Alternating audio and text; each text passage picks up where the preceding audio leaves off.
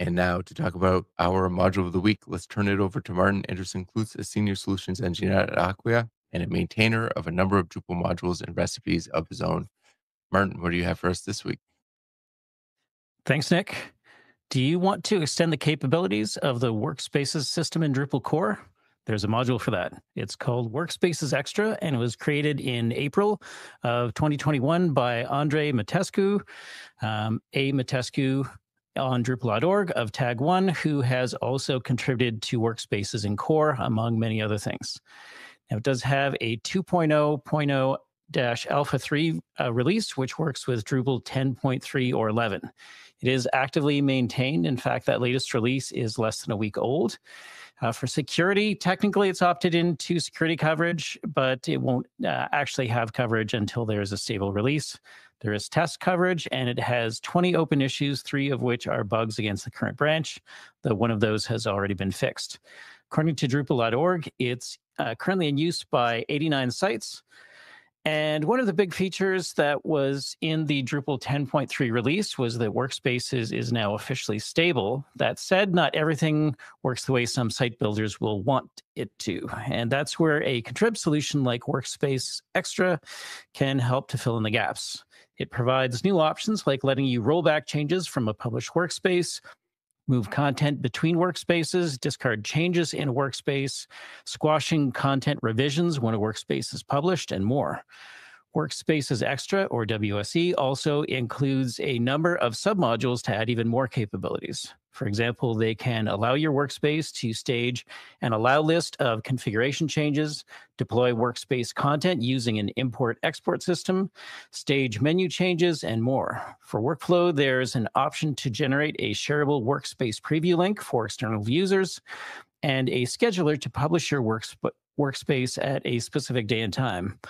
I will add that the first time I played with Workspaces, I ran into an issue where I couldn't create media entities within a workspace. I don't know for sure that this has been fixed in core, but the core issue about it is still listed as needs work. That said, the last comment on that issue, and we'll have a link in the show notes, lists WSE as something that helps. So if you encounter the same issue with Workspaces, WSE is worth a try. So let's talk about Workspaces Extra. The value of this show just got exponentially better with the addition of this module. I feel like this does a lot of things just looking at the list here that I'm like, oh, that's cool. Oh, that's cool. Hey, look at that. That's cool. Yeah, I think this is probably a great add-on for Workspaces. I can also mention that I first heard about this module myself during the recording of an episode a few months back when we had Ron Northcutt as I think he was a guest host at the time. Might have been an off-the-cuff episode. Yeah, I'll have to keep this in mind. I had to say, we'll probably talk about this more, but Workspaces feels like a game changer for people that maintain seasonal content, right? And yeah, I don't have a lot of clients that need that, but the clients that do need that, the amount of workarounds that we create to try to make it so that they can publish like even just like 5 or 6 pages during like, or not even seasonal, like if they're putting out a coupon or, having a fall sale or something like, I think this is going to, um, I think this is going to enhance something that a lot of clients are going to really like about Drupal. Yeah, I tend to agree, and I will say, and we're gonna once we get into the show, we'll talk more about this. But I think like the first time I used Workspaces, it was a little hinky, and it was before it was like included in core fully. So, but like I do agree, Nick. I think like the content shell game shifting, whatever you want to call it, for different Drupal environments is going to be super interesting, and that's something that Workspaces Extra seems to have some pretty interesting tools to help with that, specifically like moving content between workspaces and the client I'm thinking I was using Layout Builder, so like the Layout Builder tweaks for workspaces I think are going to be pretty interesting. So yeah, interested to kind of add this in and see how it works. And Martin, have you used this module like in detail or like once or twice or not at all? Like what's your feel there? If I recall correctly, I've installed it and played around with it, but I think that was just after 10.3 was released. And so I think a lot of the extra goodness and changes that have been put into the module to really make it, better suited as an enhancement for 10.3 and newer specifically, because some of the things that the module had before then actually got sort of released as part of that 10.3 release when Workspaces became stable. And so I think if you look back at it, like the 1.0 release was really pre 10.3 for a lot of things that eventually were released as part of 10.3. And now the 2.0 branch is really for things that build on top of 10.3 and newer. So I haven't really had a chance to use the 2.0 branch, but definitely something I'm excited to try out.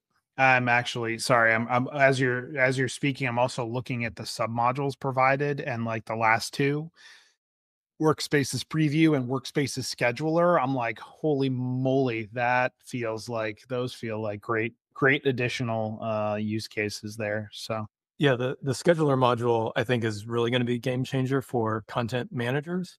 yeah, Because like Nick said, if you have like a promotion or a coupon that's going live, do you want to have someone awake at 2 a.m.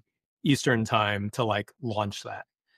And with a scheduler, once you've used it a few times, you have confidence that when cron runs after that appointed time, it's going to publish everything, and you have that confidence, you can sleep easy and know that your site, the content's going to get updated. or at least wake up like 5 or 10 minutes after the content's supposed to be published, look at it and go, okay, I'm going back to sleep now. Yeah, exactly. Pull it Looks up on good. your phone, right? And you Yeah, don't have to get right. You don't even have to leave. You don't have to. I mean, that's what everybody's moving towards, is like not having to leave their bed to do things on the internet. I just have one thing to pick on about this module, and it occasionally happens with contrib modules that are a part of an ecosystem. But why WSE? Why not workspaces_extra? Like, I think every module that extends other modules should be underscore, after the module name. We have this with the group module, where group media is all crammed together and not two separate. But I would love to see some standard conventions for those. Yeah, it's 7 extra characters that you'd have to type every time you're typing a hook or something like that. So that may be why they shortened it. The one that Go ahead, Martin. I was just going to say, the one I came across recently that I found really puzzling was within the group module. One of the submodules is group node, but it's G node is the machine name. Yeah. Yeah. And I was like, yeah. Well, I think historically, the reason for that, I bet if we talk to Christian, is that I bet you that was the original module or something, the original genesis of group. And that's probably where it came from, if I had to guess. My guess would be it started off as a separate project and they just decided to bring it in as a submodule. But yeah, there's a variety of ways that could have come to pass. Do you know how much easier it would have been, though, if I were searching for Gnode instead of group? Because the namespace group is so horrible to search against. Drupal group, and sometimes you get organic groups results and all that kind of stuff. I mean, I love the module. I use it for lots of projects, but I found out that Velcro, you mentioned Velcro last week's episode, that namespace is available. So one of us needs to build a module named Velcro. Well, Just now, all of our listeners are now going to go get that namespace. So by the time this comes out, it'll be gone. Patreon, our Patreon supporters get first dibs. So interesting. I also just want to point out too, I think you just said, was it you, Scott, or Josh, that said that it's extra characters you have to type out when creating a hook? Mm-hmm. That's no longer the case with object-oriented hooks with the hook attribute. You just need to type out the actual hook that you're implementing. So that should no longer be a consideration. Sure. So what I was going to say is that, naming things is hard, but I think like when you're in that development mindset, like what Scott said probably holds true. They're like, oh, shorter is better, so let's make it an acronym. But sometimes we don't think about the end users and the fact that somebody that doesn't understand why something has an acronym or why it's shorter is better might be like, oh, I need to look at for modules in the workspace ecosystem. And they may or may not find this. I'm assuming they probably will, because they'll probably type workspaces into Google. But yeah, naming conventions. All right. So thank you, Martin, so much. If our listeners want to get in touch or have a module leak to suggest to themselves, what's the best way for them to do that? It's always great to get nominations for Module of the Week in the Talking Drupal channel of Drupal Slack, or folks can reach out to me directly as Man Clue on all of the Drupal and social platforms.